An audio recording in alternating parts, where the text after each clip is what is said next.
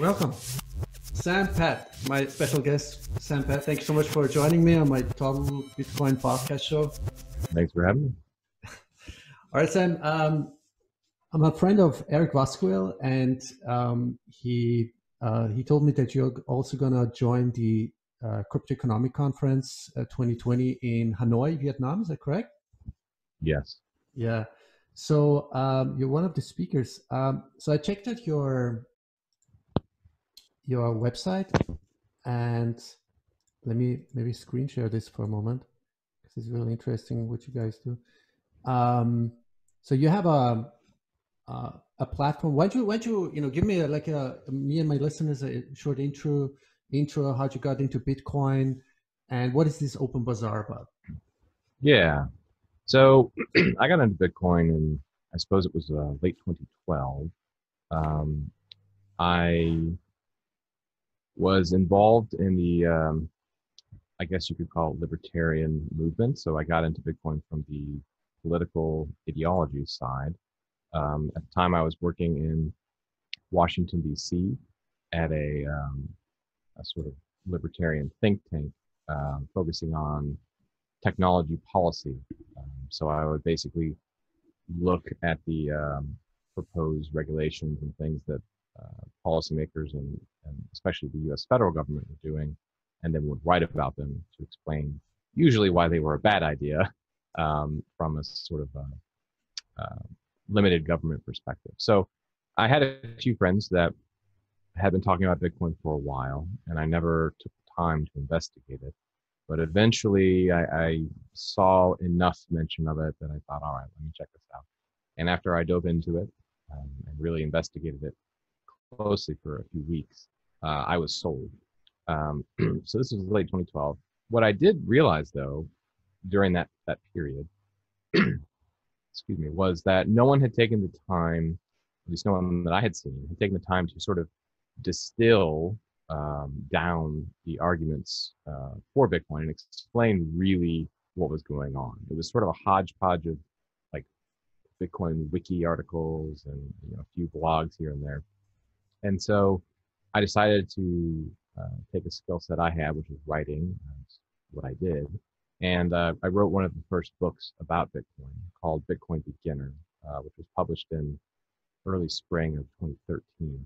Oh wow. Gotta read Yeah.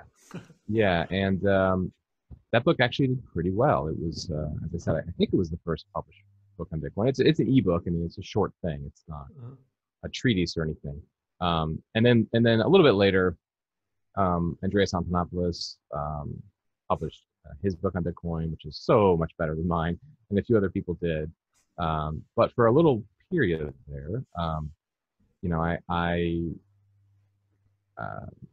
was known as the author of this book, and I got to travel to conferences all over the states and a few different countries talking to people about Bitcoin, and it was it was a lot of fun. That's how I got started. And then after I guess a year and a half or so of this, I noticed a posting in the Bitcoin subreddit talking about dark market. Dark market was a marketplace built by Amir Taki with the help of Eric Voskuil and a few others at a Toronto hackathon in, I think, April 2014. And their goal was to build effectively a decentralized Silk Road. The Silk Road had been taken down earlier in the previous fall. And people wanted to build something that allowed for free trade, but couldn't be taken down. That's what they built. Well, I mean, that's what they built a proof of concept for at the Toronto Hackathon, called the dark market. And I thought, wow, this is really interesting. This is a very clear use case for Bitcoin. It really makes a lot of sense. And then I saw this guy, Brian Hoffman, for dark market and created some of the OpenBazaar. And I really liked his vision for it, which was not focused solely on, or not focused on the Silk Road-ish side, the dark market side. It was focused on building a neutral protocol for peer-to-peer decentralized commerce that anyone could use for any reason. It was completely agnostic to the type of trade that was happening on the platform. I really liked that idea. I think it was, it's really needed. And it used cryptocurrency, of course. That's, the tie into Bitcoin. So I reached out to Brian a few weeks after it launched, or after he announced he was building this. And I just said, hey, look, I'm interested in helping. And actually, I reached out originally because I was planning on watching this development and then writing a book about it. I had been offered to write a newer book about Bitcoin by a publishing company. But I actually have issues with the way most intellectual property law is decided. I didn't like the way the contract was set up. So I decided, and Bitcoin had already been written about better than I could, right? I think at this point, Andreas is looking at publish. So I thought I want to write about something new. I want to do it myself. And the emergence of decentralized markets would be a really interesting story. So I reached out to Brian, asked him to do an interview. And it just so happened we both lived in Northern Virginia at the time. So we met up at a Starbucks. I interviewed him for like an hour and a half, just recorded a bunch of questions about why he was working on it and what his vision for it was. And by the time that interview was over, I thought, I mean, I'm not a programmer. I don't know exactly how I can help, but I really want to help this guy make this project a reality. And so I joined the team, which is just an open source project at the time. There's, just a ragtag band of people around the world just trying to build this decentralized marketplace. And we started to get some momentum. A lot of people bought into the vision of having a one place for free trade on the internet. And we grew. And eventually, it got to the point where we felt like if we wanted to give this a real go and build this thing out properly, that we wanted to seek venture capital funding, make a company, and do it properly. And that's what we did. So Brian Hoffman, myself, and a third founder, Washington Sanchez from Australia, created a company called OB1. And that was in spring of 2015. And since then, we have been the primary developers and maintainers of the open source OpenBazaar marketplace. So that's the story in a nutshell. And if you want, I can give some more details about how OpenBazaar works and why I think it's Yeah, I'm actually checking it out right now on for people on YouTube, so you can check it out. Very interesting because there's also a short comment from Andreas Antonopoulos saying on his comment, enjoying the OpenBazaar beta, trying out simple store for digital goods. So yeah, there seems a lot of fans around this platform.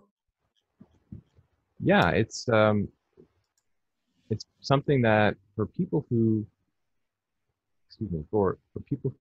find Bitcoin and cryptocurrencies in general valuable, I think there is a lot of overlap for why they would find something like OpenBazaar valuable. I mean, my general understanding or I guess thesis for why I think decentralized markets themselves are so important actually ties in very closely to why decentralized money is so important. So the reason Bitcoin excited me originally, and its original purpose, is that it allows people to engage in the transfer of electronic value without any third-party institution, without any financial institution. And that's permissionless money, right? I mean, that's really what it's all about, is permissionless money. And so, when you start to think about how important permissionless money is in society, and actually step through how you think people would use permissionless money to empower themselves, you pretty quickly run into the issue of, well, where can they spend it? And the problem is, if we have decentralized permissionless money, but it can only be spent on centralized and permissioned platforms, the real value proposition that you get from the decentralization, it's kind of just muted, Yeah. non-existent. So you need to have the same censorship-resistant, permissionless properties of the money in the marketplace, and that's what OpenBazaar does. That's how it works. And the way that it works is, and your listeners probably are familiar with most of these technologies, so I don't need to dive into it deeply. But it's a peer-to-peer marketplace. It's like BitTorrent. It's like Bitcoin. There's no central point of failure on the network. You have all these nodes that are run by individuals on their own computers or on a virtual private server or something. And they connect directly to each other. There's no, as I said, there's no central point of failure. And so by doing that, by cutting out the middleman, you cut out a lot of the problems that the middleman introduces into e-commerce. So some of those are just practical things like fees, right? I mean, everyone listening has probably used Amazon or similar platforms. If you sell something on Amazon, their average take is between 10 and 15%. Oh wow, I didn't know that. Oh, that's yeah, pretty high. I mean, oh. it's very high. And other platforms are higher or lower. But I mean, if that becomes the default way that people engage in trade on the internet, just like Google has become kind of the default way people find information, I think there's some problems with that when they're controlled by one organization. So practically speaking, the money side and cutting out that middleman cuts out that fee entirely. You go directly between people. There is no one in the middle taking that fee. And then there are other things like censorship. I mean, again, I'll pick on Amazon just because they're so big and easily targeted. But they have, I mean, if you read Amazon's terms of service and you read their restricted categories of trade, it's 15 pages long, right? Like there's so much that you can't do on those platforms, either because it's not beneficial to the company to do that. So sometimes they restrict stuff just because they don't want that on their platform, like competition-wise. So one example of that is Amazon sells a streaming media stick called the Fire Stick. And they don't allow their competitor, the Google Chromecast, to be sold on their platform. It's just straight up because it benefits them. And then obviously on behalf of governments, they censor as well. So entire categories of trade are just not possible on these big e-commerce platforms on behalf of government censorship. So that doesn't exist in the peer-to-peer network. There's no one in between the trades to stop them from happening. And, society in general needs that sort of freedom for it to flourish. And so that's why I think OpenBazaar is really important. Mm-hmm. You said there's no single point of failure. Like if we wanted to compare that, or you sort of brought the example with BitTorrent. Like, okay, can you go into detail? How does it work? Like compared to we know we know it's. I mean, I find it highly scandalous that Ross Ulbricht, who provided the platform, and got a sentence. I don't know how is it a lifelong sentence for what? I mean, it's worse than a life sentence. It's a double life sentence plus 40 years and no chance of parole, which is completely egregious. Grotesque. Yeah. So, what would be the difference between OpenBazaar and and you mentioned the single point of failure. So there is no single point of failure in OpenBazaar, as you're saying. That's correct. Yeah, I don't know if this was the intent of your question, but we get this question a lot of like, what's the difference in Silk Road and OpenBazaar, and generally like how do you deal with drugs and that sort of thing. They're completely different, and the reason is Silk Road was a marketplace that was centralized. I mean, it was run by a single person or a small group of people with the intent of profiting from mostly illicit activity. And that's what the Silk Road was. Now, we can have a discussion about the morality of the Silk Road versus the legality. Those are different things. And whether or not, I mean, I've already said Ross Ulbricht's sentence is ridiculous, but But that was the goal of what they were doing. That is not the goal of OpenBazaar. OpenBazaar is a agnostic protocol and network for free trade. So it's not centralized in that there is no individual or group of people who are running the network. The developers, my company will be one. We don't run the network. Anyone who runs a node is a part of the network. It's not run for profit.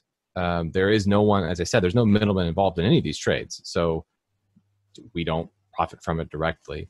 And it's not being run specifically for illicit activity. Again, agnostic to any type of trade. Only the people involved in the transactions are the ones who are even aware of a transaction happening or have data about the transaction itself.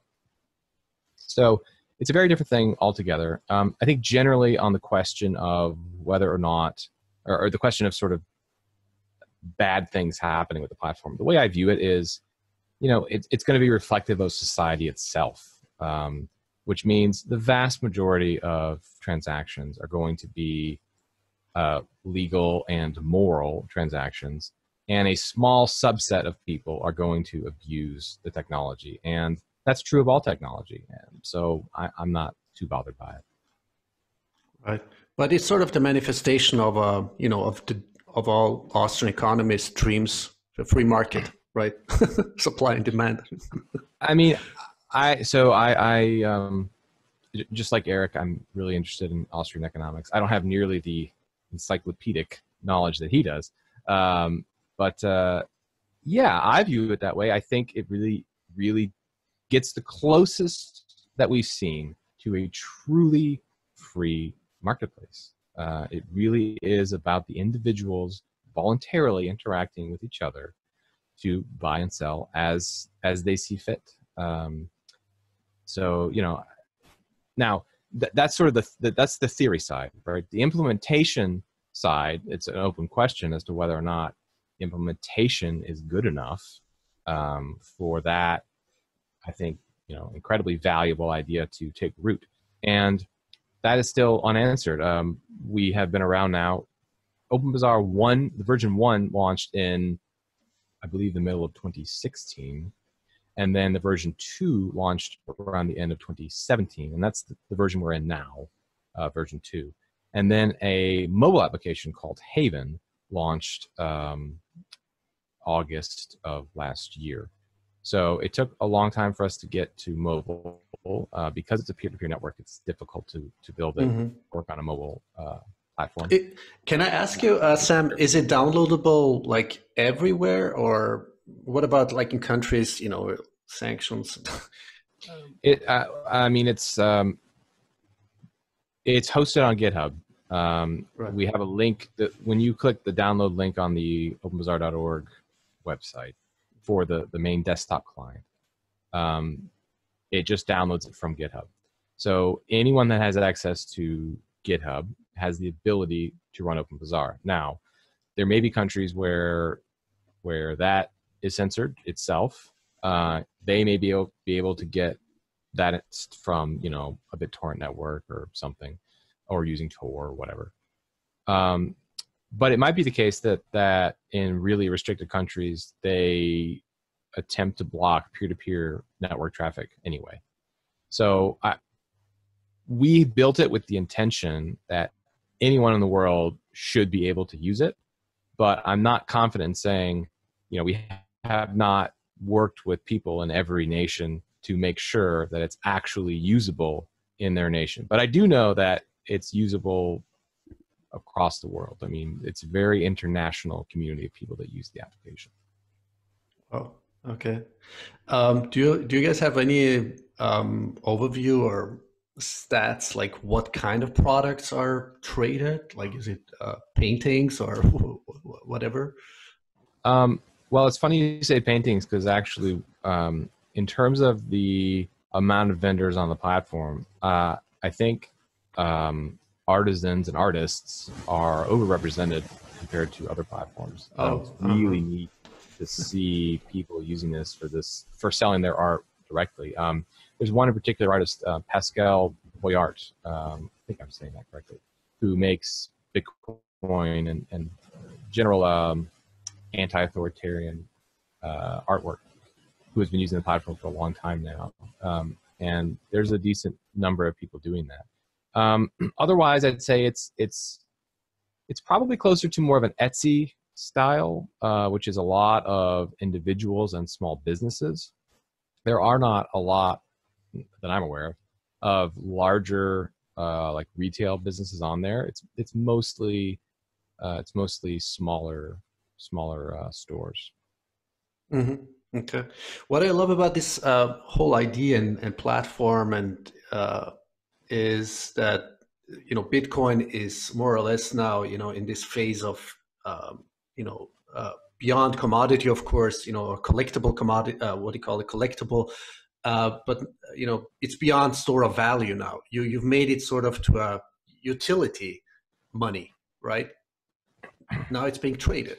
Yeah, yeah. I mean that's a whole discussion in and of itself, because it's an open question what most people involved with Bitcoin view Bitcoin as, or view its core use case as, and it has definitely changed over the years from one of medium of exchange, money primarily, to primarily store of value, at least among a lot of opponents. And I don't know if that's been healthy or not. I'm skeptical of that transition, and I will say, like anecdotally, in terms of OpenBazaar, when we first started this in 2014, there was immense support from the Bitcoin community specifically, and this was originally solely a Bitcoin project. And over the years, there are a lot of people in the Bitcoin community who have, very directly like rejected the vision of using Bitcoin for this sort of peer-to-peer commercial activity, which is really disappointing to see. And so much so that we were more or less forced to incorporate some other coins, which originally we would not have anticipated doing. But we incorporated Bitcoin Cash and Zcash and Litecoin, partially because Bitcoin fees became so high in fall of 2017, right when we launched the 2.0, that was restricting trade, but partially because other communities were more welcoming and interested in actually using their coins for commerce. So the whole space has kind of changed even since OpenBazaar started 6 years ago now. But there are still enough people out there that have this vision of this.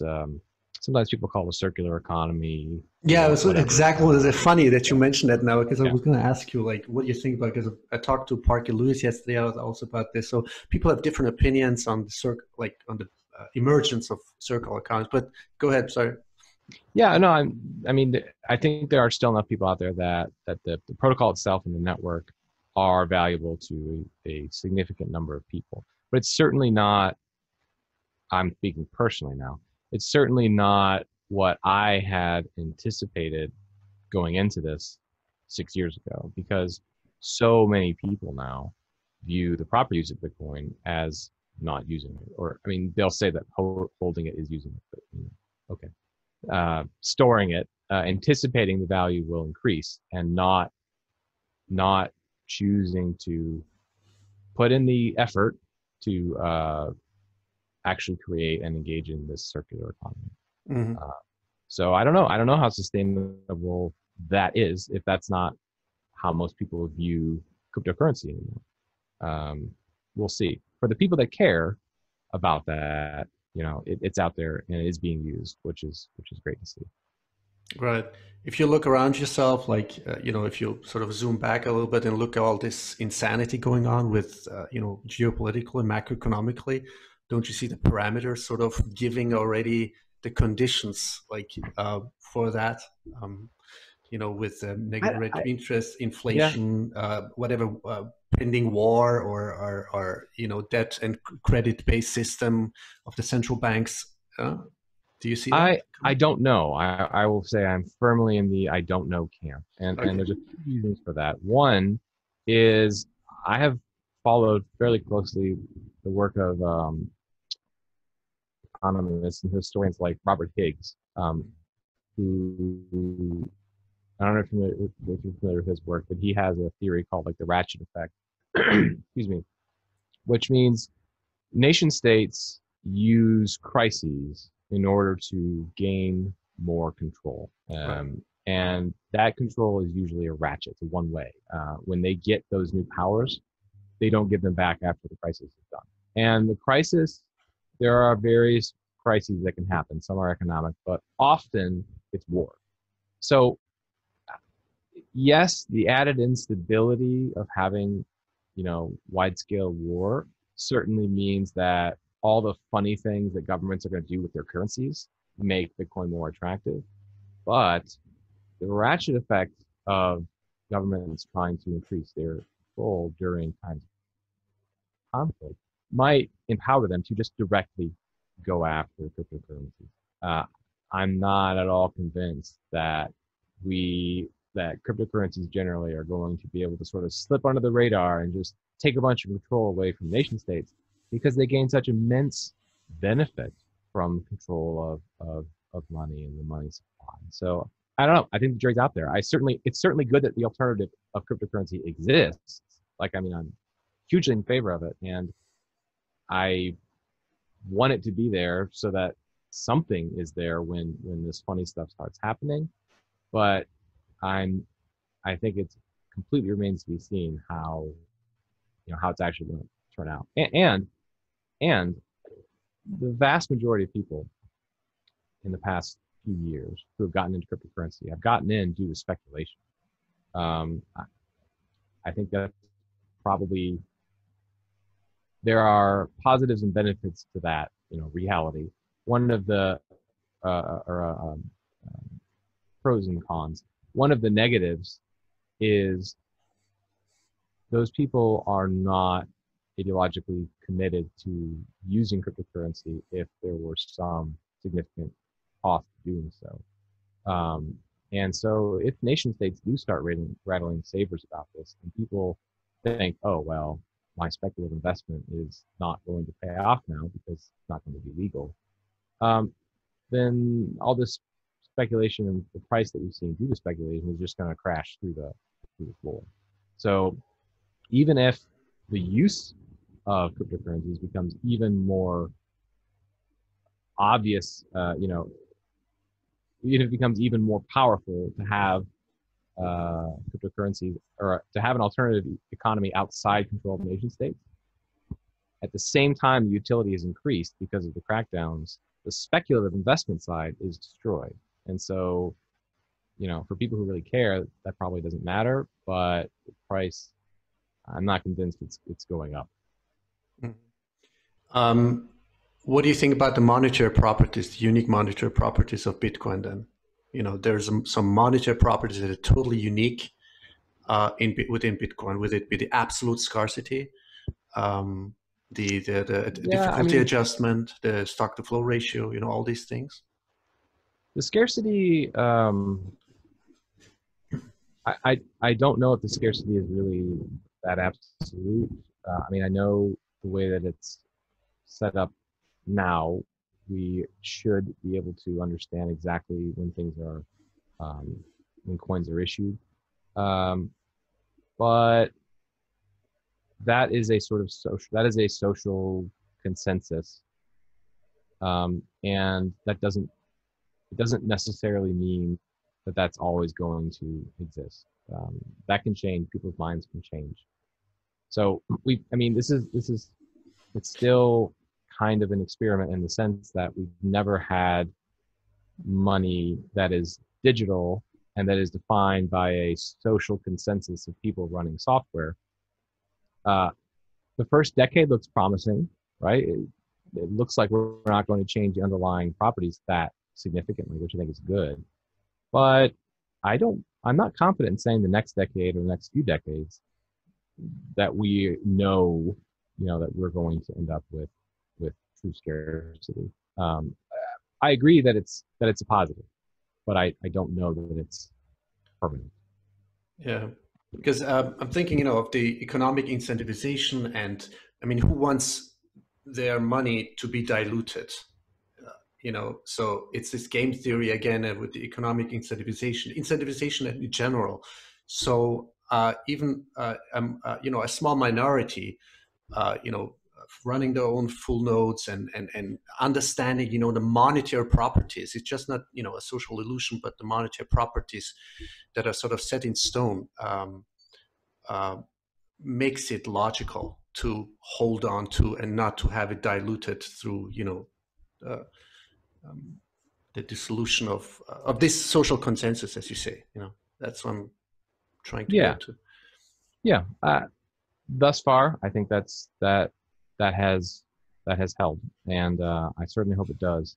Mm. Um, it might be the case that it is attacked though. I mean, nation states are not going to give up their control over money without a fight long term. Right. And you know, if they do something like a 51% attack, they can change whatever rules they want. Well, Mm. yeah, long term, I don't know is the Right. answer. Short term, I think you're right. Thus far, the incentives have have, have proven to align things well enough to give it good, decent monetary properties. But I admit to being not as strong the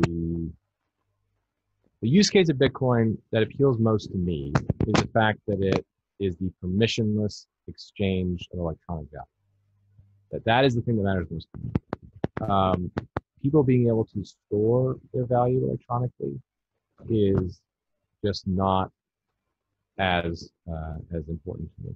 So yeah, Gotcha. that's my Mhm. So let's go back to this crypto economic conference that's taking place in Hanoi. What is your role there? What would you talk about? Yeah, so Eric invited me because he wanted someone to give an overview of the decentralized market space, broadly speaking. And that's basically my role. I'm going to go down there and just talk about where we're at with decentralized markets and and also why I think they're important from sort of an economics perspective. And I think Eric well, I mean, I can't speak for him. You could ask him, but I think he likes to pick out people who have maybe somewhat contrarian views to how like most people view the economics of Bitcoin. And I probably fit into that category. Yeah, I guess that's probably it. All right. Okay. So let me ask you finally, what is the roadmap for OpenBazaar? Like, do you have a roadmap, like a vision, like for yourself, a Yeah, perspective? the biggest thing that we had focused on in recent years is not having OpenBazaar be limited to the desktop, because so much of activity now happens on mobile devices. We felt it was just vital to get it off of being a download only application. So that was achieved with partially achieved with Haven, which is the name of the OpenBazaar mobile application, which is out on iOS and Android. Um, and moving forward, one of the highest priorities is to get OpenBazaar working on the um, web. So yeah, if you click that link, gethaven.app, it'll show you the Oh, where how you can download and oh, get the beautiful. Okay. Hmm. but getting it on the web. So instead of needing to download the application, you'll be able to just go to a site or download from GitHub, whatever, and in your browser, be able to engage and trade with other people just like you would as if you downloaded it. And then beyond that, there's there's a there's a very long wish list of things that we have wanted to do over the years, but had to focus on sort of the core functionality first. One of those is privacy coins. Right now, we do have Zcash incorporated, but it does not use their shielded transactions. It's only transparent. So it's as much privacy as Bitcoin, which is not a ton. And so we want to get shielded Zcash in. We want to get Monero integrated. There's been some people in the Monero community working on that for a while now. And off the top of my head, those are the things that we kind of want to do for OpenBazaar in the short to medium term. There are some long-term things that we want to do, like auctions. You never had the ability to do auctions on OpenBazaar. It's just sale at a certain price, and we wanted to do that. We wanted to create like location-dependent stuff, geographic, incorporate geography into the marketplace. Right now, you can sort of ad hoc add your location, but we really want to allow it. I mean, the vision of OpenBazaar is, the place online for free trade using cryptocurrencies.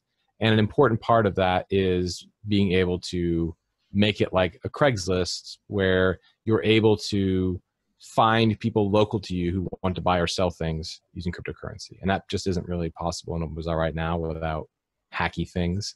So moving us to that model where OpenBazaar is, if you want to buy or sell anything in your local area with other people who want to use cryptocurrency and care about privacy, you use OpenBazaar. Mm-hmm.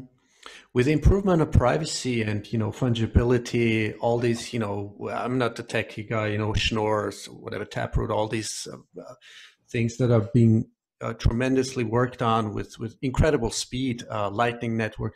Do you think this is going to be, a big thing in connection with OpenBazaar or your app? I mean, I don't know. We like the privacy side is really important. And so, we've, for example, we allow people to use Tor. It's not on by default, but people can use OpenBazaar over Tor. These other, improvements as they come along, we intend to incorporate them. I don't know about things like the Lightning Network and some of the other specific ones, how they'll be integrated. The Lightning Network model, well, I don't need to go into the details, but IPFS is what OpenBazaar is built on, the interplanetary file system. And we built it on that for the second version, specifically so that people didn't have to run their OpenBazaar nodes all the time, which they did have to do in the first. Because it's peer-to-peer, if the node's not running, you're not connected to the network. No one else can engage and trade with you. For the second version, we built on IPFS so that people could still engage in trade, even when they're offline. But everyone controls their own keys, the vital aspect of how it works, and uses multi-sig for escrow. But you cannot do, in the past at least, it has not been possible to effectively use the Lightning Network and hold your own keys and join the network and leave the network whenever you want. Or there's significant risk involved. So it might be the case that as Lightning Network evolves, that problem will be figured out and we can incorporate it. But as it stands right now, it's not a simple thing for us to integrate the Lightning Network because the way it works is sort of incompatible with the trade flow. All right. Can you just check your mic, Sam, for a second? It's like going down and up. Maybe it's a connection. Not sure. Otherwise, I can hear you pretty clearly. It just sometimes drops out a scratchy noise. Yeah, I don't know. I can't see anything that's changed on my end. All right. Okay. So, any final thoughts, Sam? It was I really enjoyed our talk. I really loved the whole model, the concept behind it. Any other like sources people can go to besides OpenBazaar.org? Is that it? And gethaven.app. Yeah, those are the primary two. I mean, if you're interested in using it on your computer, go to openbazaar.org and download it. It is free. There is no cost. If you're interested in using it on your phone, gethaven.app, download it. Or you can just search for the word Haven in either of your app stores. And I'll just put out a plug. This is an open source project. It has been since the beginning. It's MIT licensed, meaning anyone can use it for anything. And we love having contributors. We have a Slack group with thousands of people where people can come and ask questions, build on top of what we have. A small community of people who build things on top, like search engines and tools to host vendor stores and whatnot. So it's a friendly community of people who are interested in cryptocurrency and sort of decentralization technology broadly. If that interests you, I highly encourage you to check it out. All right. Okay. Well, thank you so much for your time, Sam, and hope I'm gonna try to make it to Vietnam, Hanoi in what is it, end of February, beginning of March, something. So Yes, I think it starts February 28th. yeah, and looking forward to maybe even a personal talk or a one-to-one personal face-to-face interview. That would be quality-wise even better. Sure. So Sam, thank you so much, and hope to talk to you soon again. All right. Thanks. I appreciate you having me. Thank you. Bye bye. Yeah. Have a good day. Hey, so what you guys think about this really interesting talk with Sam Patt? I'm a total advocate, of freeing up the market. The monetary root layering of Bitcoin. And I'm a huge advocate of this because this brings, the real usage, the real utility uh, in trading, in free market activities, buying, selling, censorship resistant, decentralized, open, neutral, uh, all these, properties with the, hardest, scarcest, and best money we've ever created in human history. And that is Bitcoin. So yeah, let me know what you think. Give me your feedback, your questions. Give me a follow. I would really appreciate if you share this interview, this podcast.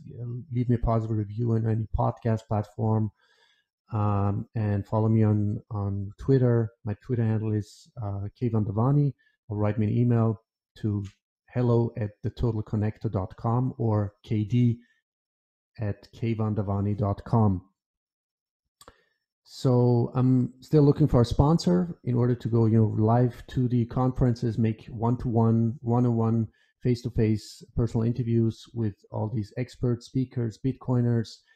So if you're an ethical sponsor, please get in touch with me. And want to go to, to these Bitcoin conferences, whether it be in Vietnam, San Francisco, or whatever, and bring you really high quality content. All right, that's it. Have a great day. The Total Connector signs off. Bye bye. Thank you so much.